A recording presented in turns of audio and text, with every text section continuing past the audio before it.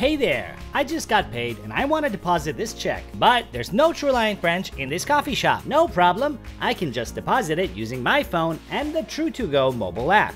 Let me show you how it works. First, you'll log into the app and at the bottom of the screen, select More, then the Mobile Check Deposit option.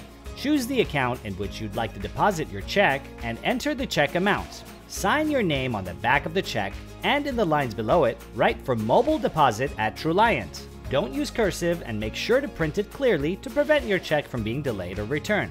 Now here's the cool part. You take pictures of the check to deposit. First, take a picture of the front and tap Keep Picture if it looks good. Then take a picture of the back and tap Keep Picture if it looks good. Finally, click Deposit to finish the process.